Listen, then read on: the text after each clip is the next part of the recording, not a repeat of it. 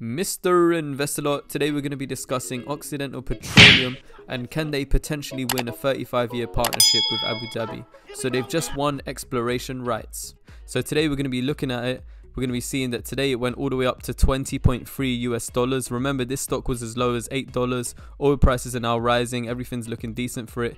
Even Egypt has started to buy huge oil contracts to hedge against rising prices. So the Egyptian finance minister Mohammed Mait basically said that he'd done a huge number of hedging contracts and he wouldn't give details about how much it cost to Egypt and how much is actually hedged. So right now we're around about $45, sometimes touching $46 per barrel of oil.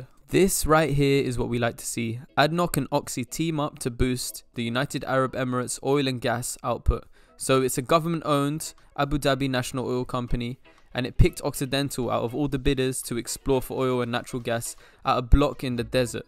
So this is alongside the border with Oman. Our baby Oxy is actually set to invest $140 million in this exploration quest in a block known as Onshore Block 5.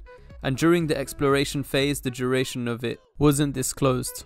But if they do manage to hit oil, the partnership could be up to a 35-year concession. So Abu Dhabi is UAE's capital and it's the largest emirate, and it produces almost all of the country's oil. So the Supreme Petroleum Council, which sets Abu Dhabi's energy policy, last month approved a $122 billion budget to help ADNOC boost its company production capacity by a fourth. So they're going to be reaching 5 million barrels a day by 2030. This is huge. So currently ADNOC is producing 3 million barrels of oil per day, which places them as one of the largest oil producers in the world.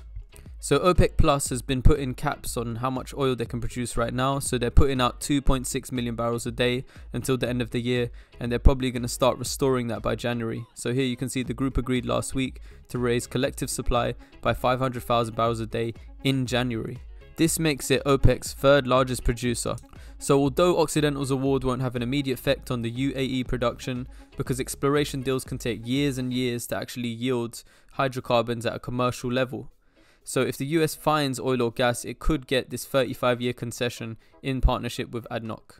This could mean cash flow baby for Occidental Petroleum. Remember, I'm not a financial advisor. Please do your own research. That's Mr. Investor, over and out, baby.